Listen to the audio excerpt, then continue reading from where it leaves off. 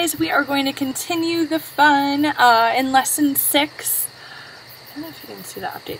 I'm getting an update message in my upper right hand corner. I need to update my computer. Tell me something I don't know. Okay, lesson 6, Mrs. Calamir's. We are going to continue connecting our area model multiplication work with our standard algorithm multiplication work. I think you guys can see where this is going. One day, very soon, we're going to take away the area model, keep it in our toolkit as a tool that you can use if that supports your learning, and then we're going to primarily focus on the standard algorithm. That day has not come yet. Today we are practicing both area model and standard algorithm. The area model is a wonderful support for our learning.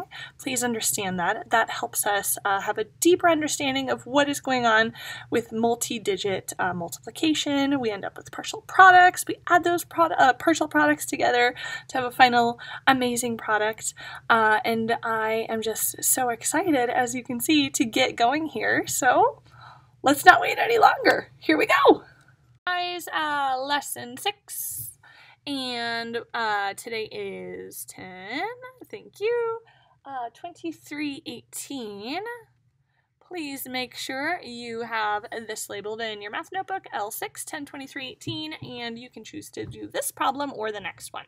Okay, so here we're going to draw an area model, then solve using the standard algorithm, use arrows to match the partial products from the area model, which we'll draw over here, to the partial product, which we'll draw over here.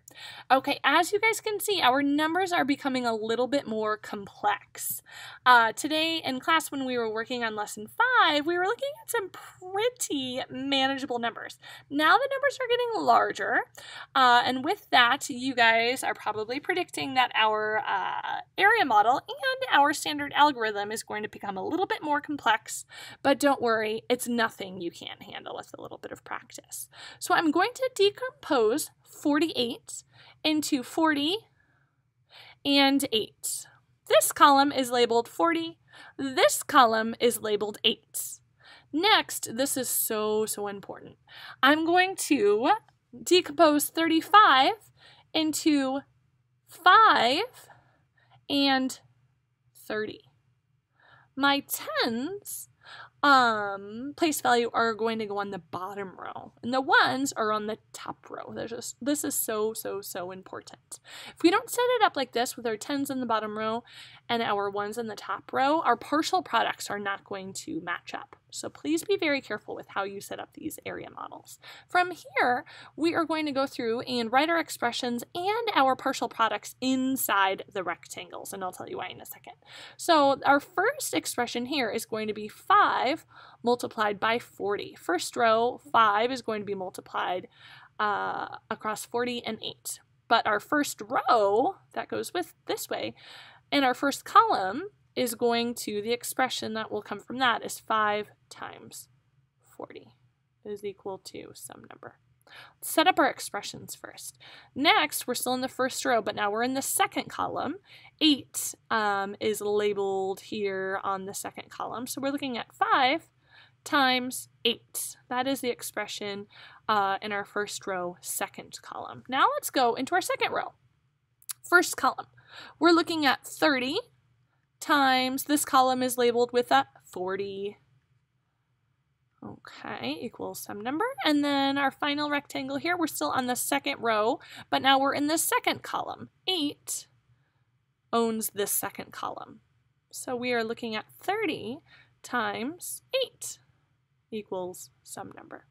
Okay, so I have my 4 expressions. Now we need to go ahead and evaluate these expressions so we can find the partial products. Well, 5 times 4 I know is 20, and we're going to bring 1 0 along to the party. 5 times 40 is 200. Next expression, 5 times 8. Oh, I've got that one. It's 40. Now we're going to go to the second row here. 30 is the master of the second row.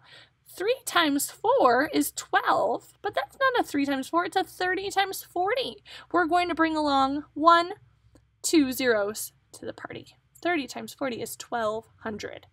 Finally, let's look at 30 times 8. Well, I know 3 times 8 is 24, and we're going to bring 1 0 along to the party because that's not a 3, it's a 30. So now, you guys, we have 1, 2, 3, 4 partial products. Partial products because they're not the full products yet. What we need to do, friends, is add up what we have in each row. Here we have 1 row, 2 rows. So I need you to help me add 240. Well, 200 plus 40 is 240. Bingo. Let's look at 12. Now we need to add up the second row, and we're going to put that partial product here on this line. We're going to look at 1200 plus 240. If you can't line that up in your head, there is absolutely no problem with doing this on scratch paper anywhere where you have room. 1200 plus 240. Do you guys see how I lined up all of my place values? 0 plus 0 is 0. 0 plus 4 is 4. 2 plus 2 is 4. And then we have a 1. So 1200 plus 240 is 1440. Okay, now let's go ahead and do some standard algorithm work. 5 times 8 is 40. My 0 with a 4. 5 times 4 is 20 plus 4 is 24. Is this first partial product the same as this? Woohoo! Indeed, happy math life. Let's go ahead and go to our second row, or our second partial product. 30 times 8. Now we're going to be multiplying this 3 in. It's not a 3 though, it's in the tens place value, which means it's a 30. What is 30 times 8? Well, 30 times 8 is 240. So I have my 0, I have my 4, I used this. I'm going to scratch it out now. I'm going to bring up over my 2. 30 times 8 is, we can refer to this, 240.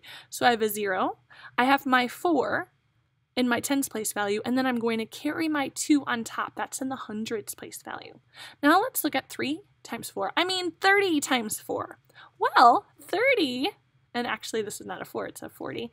I can refer back here, is actually 1200. Okay, very interesting. For now, since our place value is aligned and we're all good, let's think about 3 times 4, which is 12, and then add 2, which is 14. Let's go ahead and put our digits down and realize, wow, I am so clever. Even though 3 times 4 is 12 plus 2 is 14, you guys know that that's not 14 ones. We're actually in our hundreds and thousands place value now. Beautiful. So next question, is this second partial product the same as this partial product from our second row? Again, woohoo, genius, love it.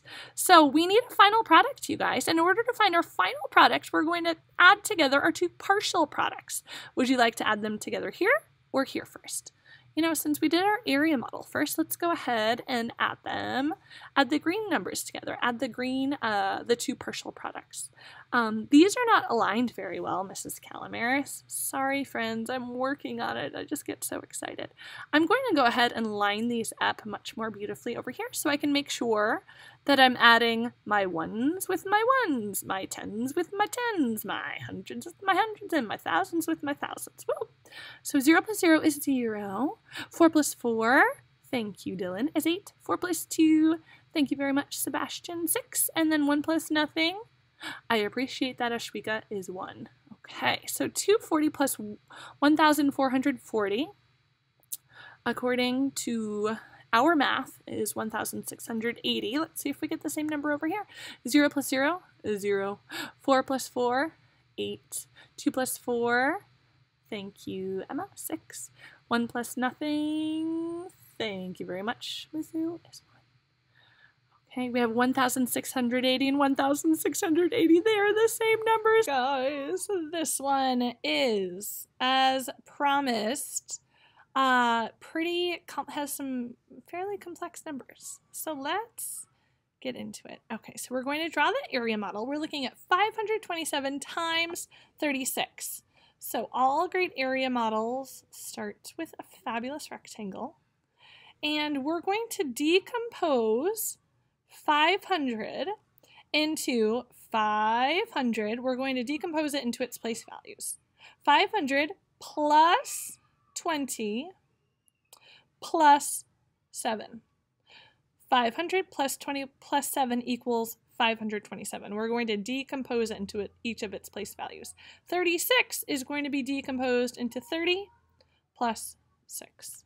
Okay, so let's go ahead and label our our area model. The first number is going to take up the width of the area model. So we are just going to go and assign each of our place values from 527, or our decomposition of 527, and assign each of those numbers to a column. So we have 500, essentially plus 20 plus 7. Now we are going to break down our rows into 2 rows because we're breaking down 30 and 6 into 2 place values. Here's what is so important, you guys. We have to put the highest place value at the bottom and the lowest place value at the top. Same here. Well, it's not same here. It's kind of opposite here. When we're labeling the width of our area model, we have to start with our highest place value and go down to our lowest place value.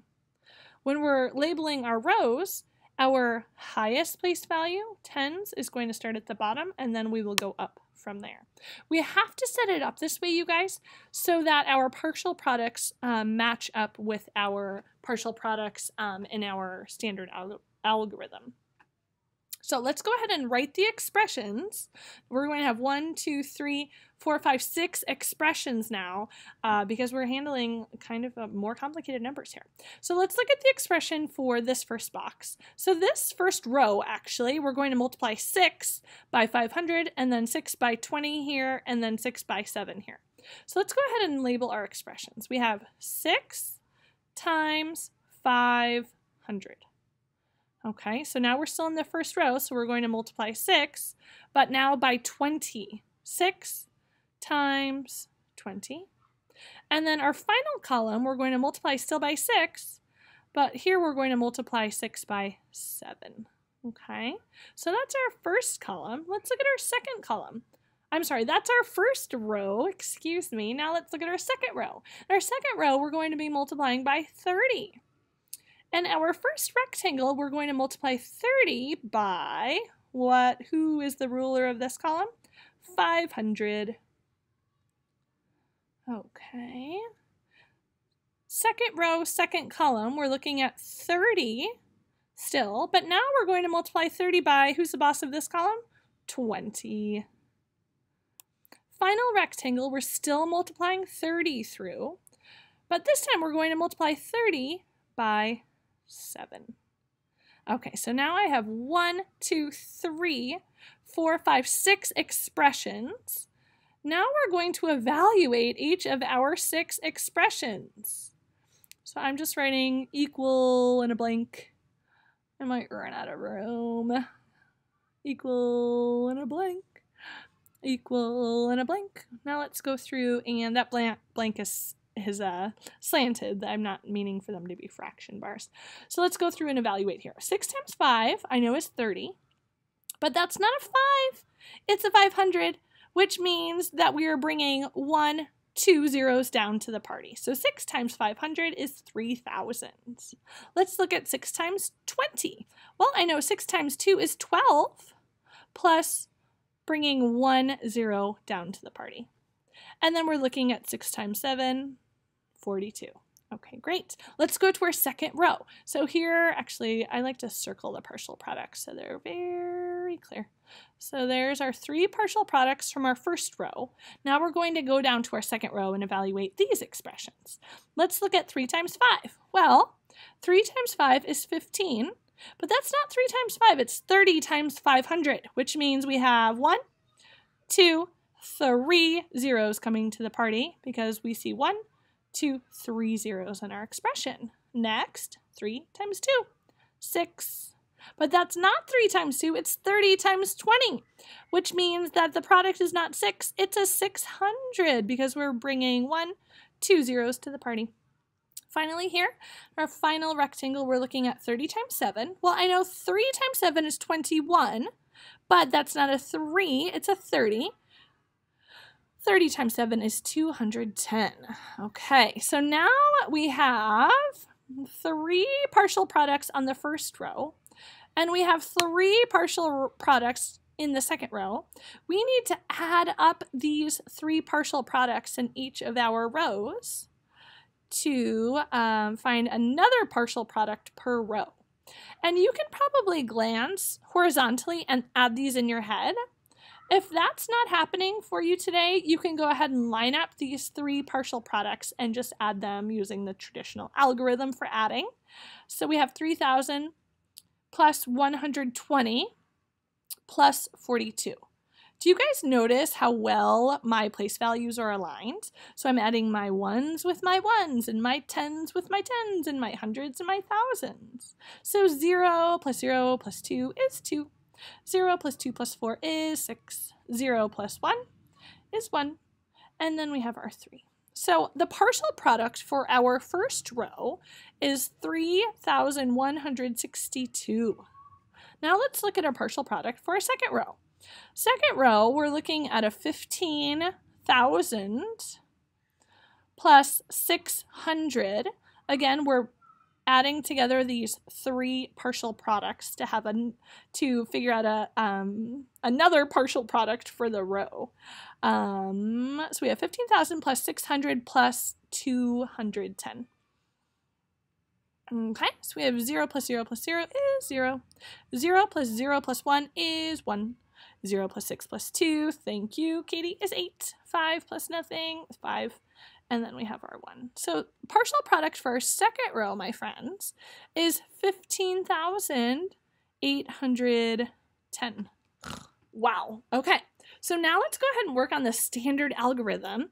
And our goal is for our partial products in our standard algorithm to match with our partial products in our area model. So do you guys see what I mean when I was warning you today in class that our numbers are going to become more complex, which is going to result in more work? Please take your time. Rushing through this, you will never be successful. Take your time, be thoughtful, make your work clear. So let's look at 6 times 7. 6 times 7 is 42. I'm going to bring my 4 over. 2 times 6 is 12, plus 4 is 16. Bring my 1 over. I'm going to cross out my 4 because I've used it, and that is going to help me keep track of what's going on here. 6 times 5 is 30, plus 1 is 31.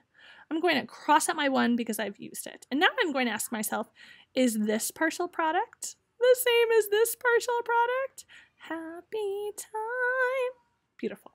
Now we are going to go to our second row, and we are going to multiply this 30 into our 7, our 2, and our 5.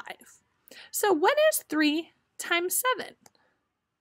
3 times 7 is 21. But this is not a 3, right, Victoria? It is a 30. It's in the tens place value. 30 times 7 is 210. So let's go ahead and put down our 0 and our 1, and we're going to bring our 2 up. Because 30 times 7 is 210. So I have a 2, a 1, and a 0. Do you guys see why I crossed out those numbers? Because we're going to be working with a lot of different numbers up here, and it's important to keep track what we've used, what we haven't used. Okay, so I did 30 times 7. Now we're going to look at 3 times 2. Well, 3 times 2 is 6, plus 2 is 8. But, as you guys are probably thinking, this isn't a 3, it's actually a 30. And that's not a 2, it's actually a 20. Because we established our place value right here, our 8 is in the right place value. Because what we're essentially looking at here, you guys, is 30, right here, times 20, right above, which is 600. And then, but we added the 2, so it's actually not 600, it's 800. My point being that this 8 is in the proper place value. Okay, so we've done 3 times 7, or 30 times 7, we've done 30 times 20. Now we need to look at 30 times 5. Right now, let's just think about 3 times 5, which is 15. I know I'm interfering with that partial product. And please understand, so we have 30 times 500, which is equal to 15,000. And by gosh, I'm just going to rewrite these partial products right over here because we're getting crowded. We have 3,162 and we have 15,810. 15 is in the proper place value because we established this very early on, and now everything is exactly where it should be. So that is so exciting.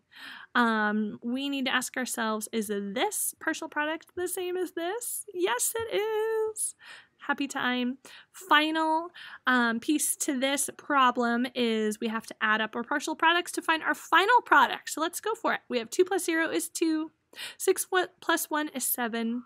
1 plus 8 is 9. 3 plus 5 is 8. And then we have our 1. So our final product to this beastly problem is 18,972. So darn exciting. I need to tell you guys the secret word for today. It's giant leaf.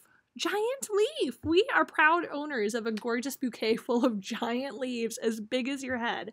So I think that would be a perfect secret word for us today. I can't wait to see you guys tomorrow. Keep up the great work.